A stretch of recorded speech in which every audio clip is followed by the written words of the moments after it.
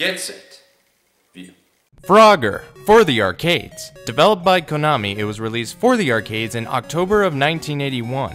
Up to 2 players take control of a frog and have to maneuver it from the street to the frog homes before time runs out, and so you can rack up the points. You control your frog by using the 4-way joystick. You can move the frog up, down, left, and right. The goal, as said, is to get to the frog homes on the other side of the playfield, but it's not an easy task. You first have to go across this road while avoiding multiple road vehicles. If you get hit or ran over by any means, you're done for.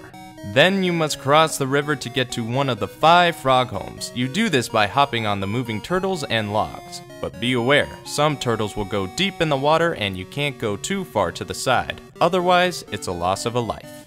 You start back at the beginning once you land in one of the frog homes. Some of them at times can have bonuses or traps. Once you get a frog onto each of the 5 frog homes, you'll move on to the next round with increased difficulty and obstacles. There's also a lady frog that appears every now and then. If you're able to attach yourself to her and take her to one of the frog homes, you'll receive extra bonuses and of course some frog pussy. Overall, this is a classic arcade game and it's one that you should bring it back to your pad, ribbit. And stop.